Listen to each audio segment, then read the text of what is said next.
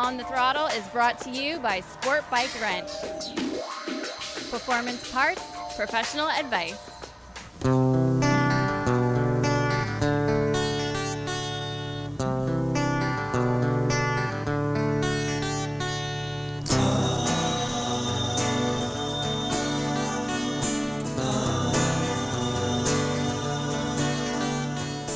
When I'm at the racetrack, for me, even though I do a lot of events with the media, it's more of an observational mode for me.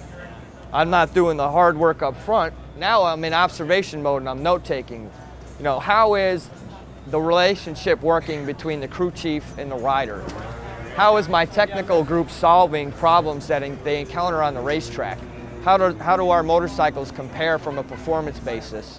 How are the media people going out and generating interest in our team? Are they doing that in the right manner, you know? How are we taking care of our guests? Is the meal delivery proper? Did the crew eat at the right time? Did our guests eat the meals that were designated for the crew? So I kind of constantly sit and observe. That's the easy part, right? And then at the end of the day, you go back, you have a notebook, and you say, man, this was good, this was not good. What can we do to make this better? And that's, you know, it's always easy to say we need to do better. The hard part is making things better because it takes time and resource to do that. So, but that, you know, the racing part, honestly, from an effort standpoint, is the easy part, you know. And especially when you have the staff that you do, the guys that you have plugged in. Yes. Yeah, I mean, we have quite a staff, and, you know, each person has a specific task to do. And, you know, that's one of the big things is, you know, personality-wise, are they putting in the effort? Are they getting the job done? What are they doing between the times when they need to be a specialist? Are they still enhancing the operation, you know? So, for example, as a racer, all right, you have your on-track sessions.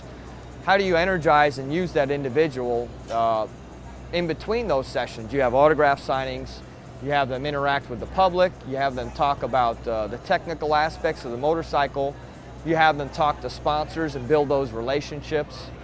You know, yesterday, for example, as a part of preparation, we record digitally every single race. And during dinner, I broadcast it for the riders and crew to watch from a third person. As a racer, you've never seen it. The rest of the team has seen it on television. Racer's never seen it. He's only seen it from the bike perspective.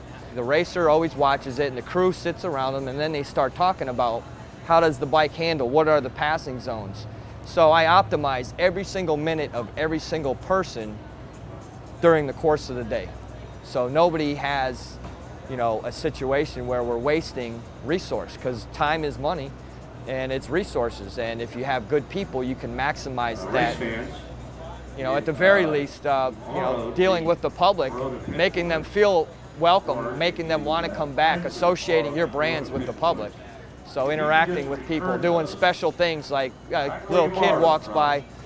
We've got baseball cards that you can only get at the racetrack made by Upper Deck. Hey, here you go. Here's, you know, making them emotionally tied to the event and the relationships that we have with our partners.